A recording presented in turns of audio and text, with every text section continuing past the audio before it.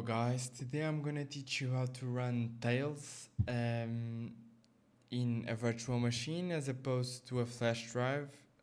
Tails is normally used in a flash drive environment, um, but not everyone wants to run it that way, so here I am teaching you how to use it in a virtual machine if you have the system for that. So what is Tails? Tails is basically a portable operating system that protects against surveillance and censorship. It's basically running Tor in the background and routing all the traffic into it. So let's get on with the installation. This is the website, the official website, tails.net. When you land in this page, you just click install Tails and then click Linux, and get into okay, latest version. For here it is. You just click the latest version. It might not be Tails 6.5. Might be higher probably, and get into the to download only for DVDs and virtual machines ISO image. Just click download the ISO through the servers, or you can use BitTorrent client. I'm gonna click. I'm not going to download it as I already did. Once you download the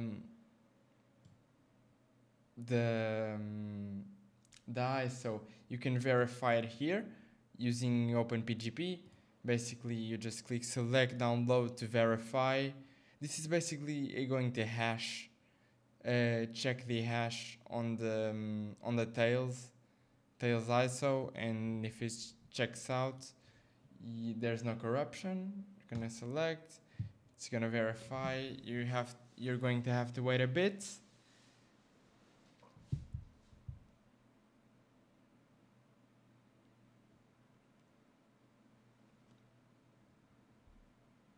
We're waiting. Let's go, bro.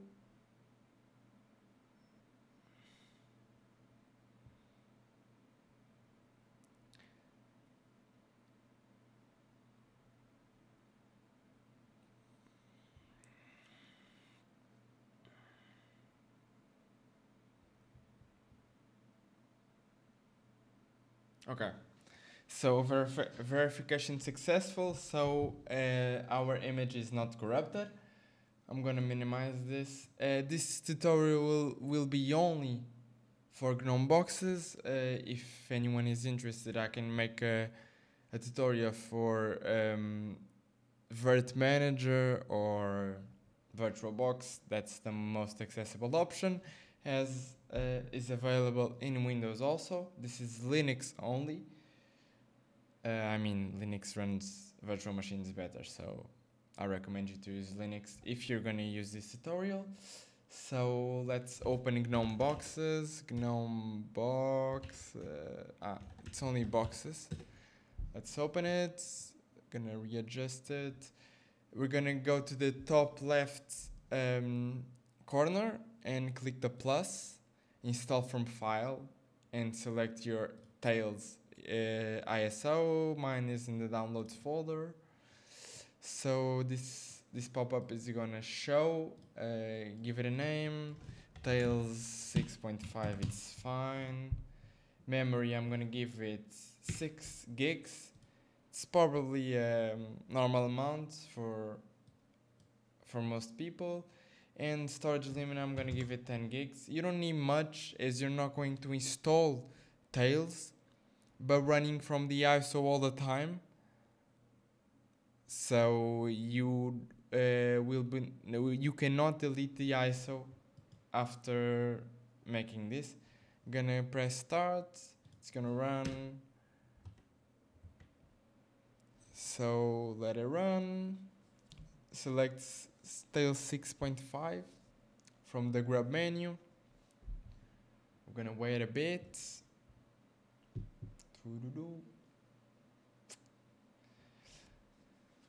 Let's see if Tails detects automatically my resolution.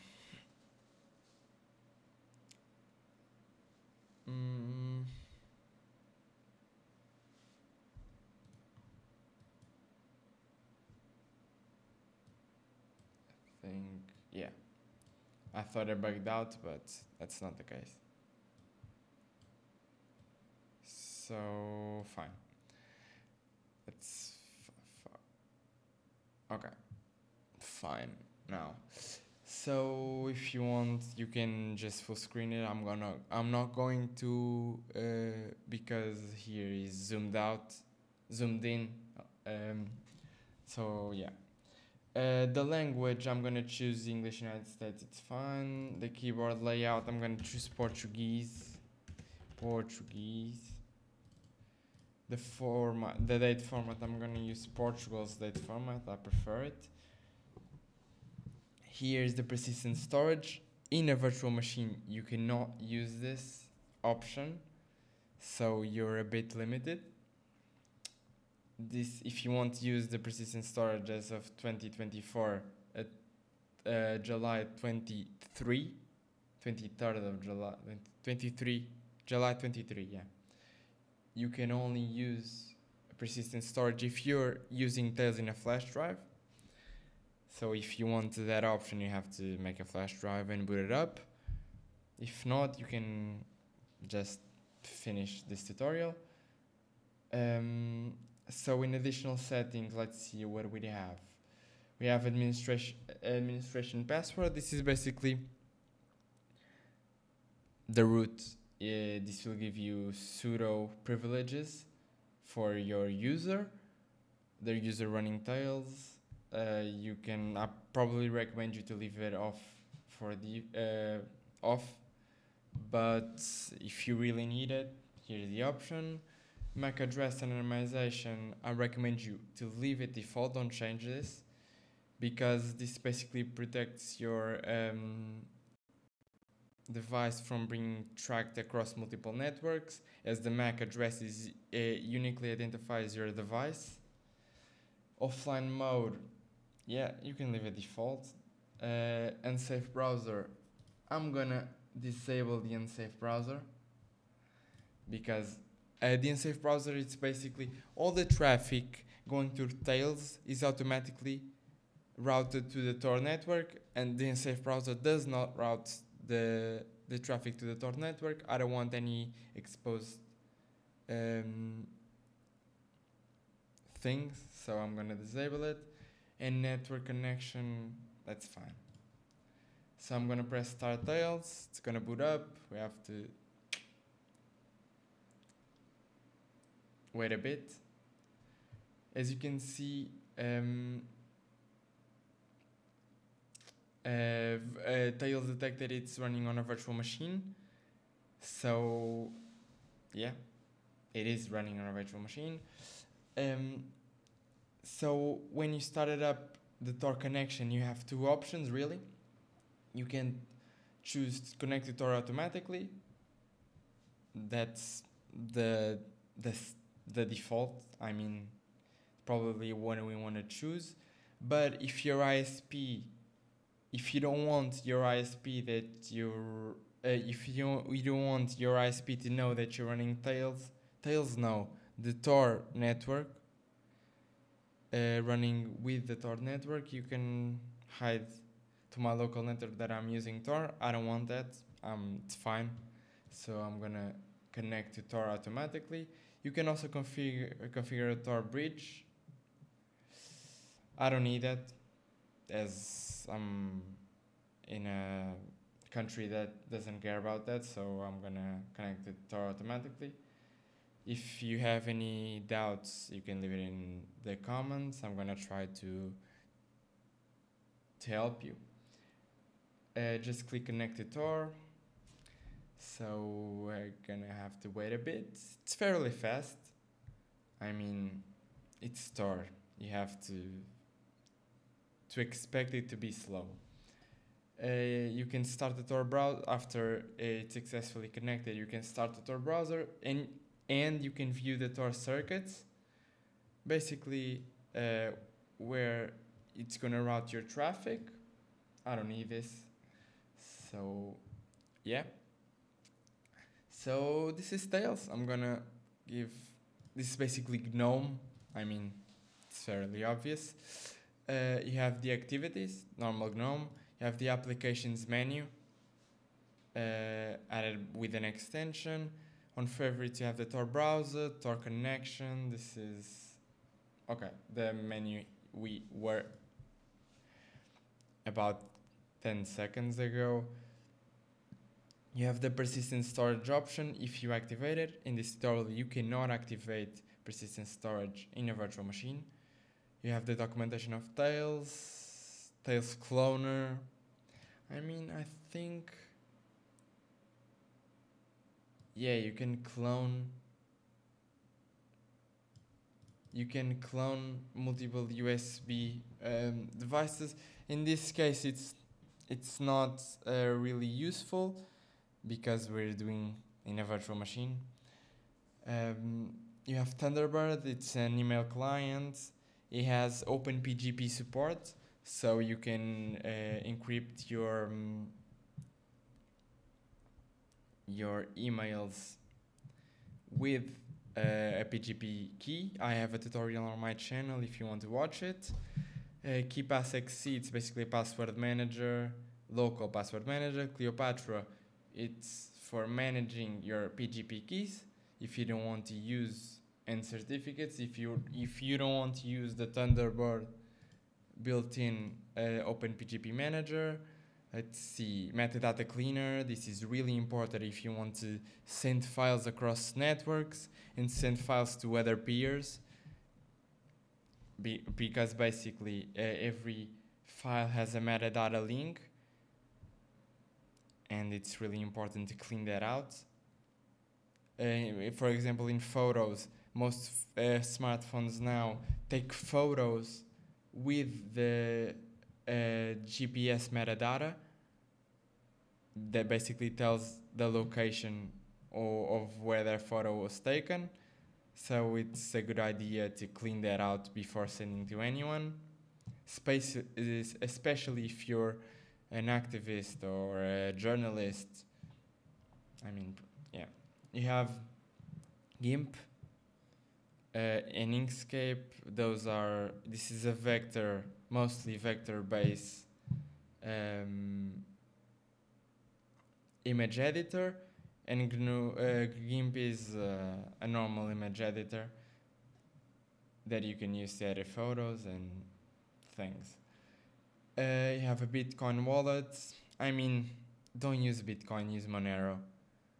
It's actually much private, and Bitcoin is not really good. I mean, you can use it if you want, but I'm not gonna recommend you to. Onion circuits, we already saw that. Onion Share, this is a very useful app. Basically, this allows you that, let me resize. Oh, damn, I cannot resize this. So it's gonna have to be like this. So with this app, you can share files across the Tor network. If you add files, the program is basically going to give you a temporary link to run with Tor. With Tor, basically, other people with Tor, with the Tor browser, can access this link and download the files, receive files. It's basically the same thing, but the other way around. And you can also publish a website.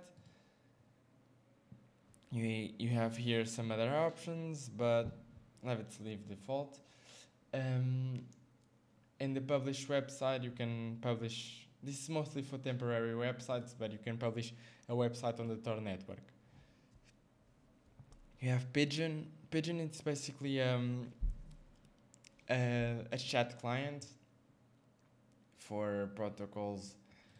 I mean, honestly, most people are not going to use this, as it only has support for XMPP and IRC. I mean, XMPP, most people might use this if you're running Tails, but I mean, most people nowadays use Instagram and Messenger, Facebook Messenger. The Tor browser, obviously, and the unsafe browser. If I try to run it, yeah, that says that I disable it in the startup screen, so it's all working out. The Tor browser is also available, obviously. With Office, you have the LibreOffice suite. I don't really like it. I prefer only Office, but I mean, for editing simple documents, it's fine. You have Audacity, Sound Juicer, basically sound utilities. For system tools, you have the Synaptic Package Manager. I mean, the name says it all. It's a package manager, basically a GUI package manager for apt. You have the persistent storage option, and if you're running in a USB drive, you can also select backup persistent storage. I mean, let me see. Yeah, it's impossible to backup in persistent storage because I don't have persistent storage activated. Yeah, that's basically it. And you have the VeryCrypt volumes. You also have that. Basically encrypts your drive. Not your drive, but volumes, basically folders. It's to encrypt folders. And you have the normal suite of tools with Gnome. System monitor, let's see what resources am I using. So I'm using currently 1.6 gigs of my 6 gigs of RAM. I mean, that's fine. It's Gnome, it's not lightweight. So let's just, I think I'm done here. Let's just test the connection to Tor.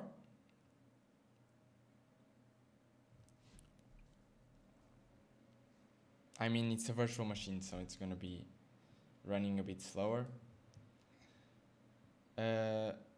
So this is normal Tor browser. If you click here, you can see the circuit for this connection. I mean, fine. You can change the security level. I mean, it's the normal Tor browser. And let's check, for example, let me pull up Tor website example. Yeah, so let's see the hidden wiki. It's a good resource. This is basically a website that has it's basically an index of multiple websites, Tor websites. So I copied it. So this is not updated. So let's Sci-Hub run.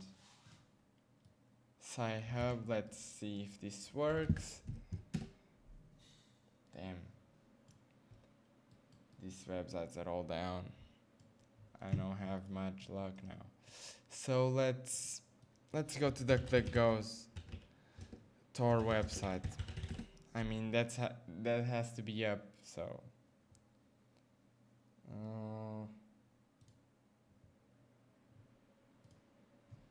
damn. They really make it difficult to access websites through Tor. Jesus Christ, bro.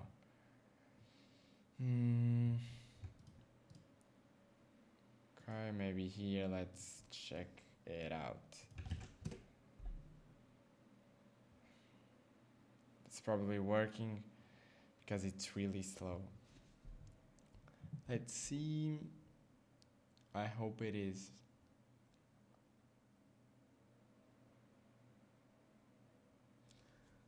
I'm not very hopeful. Hmm. Let me check it out. Tor website. Let me get past day.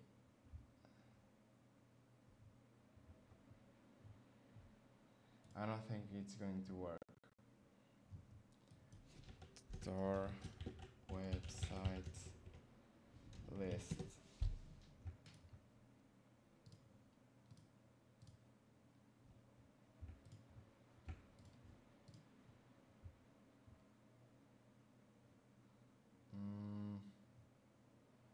Internet archive. Damn, this is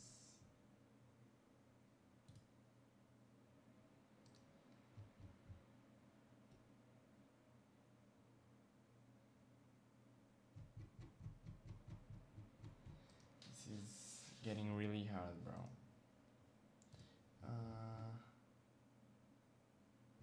I think no. I'm gonna pull up here. You're not seeing anything currently. I mean, Tails has to have a Tor website, right? I mean, that would be kind of strange if it didn't. I think you can access. No.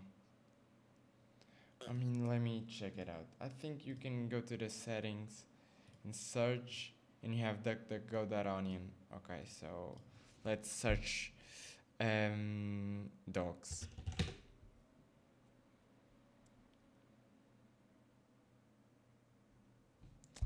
I really think DuckDuckGo is down, to be honest.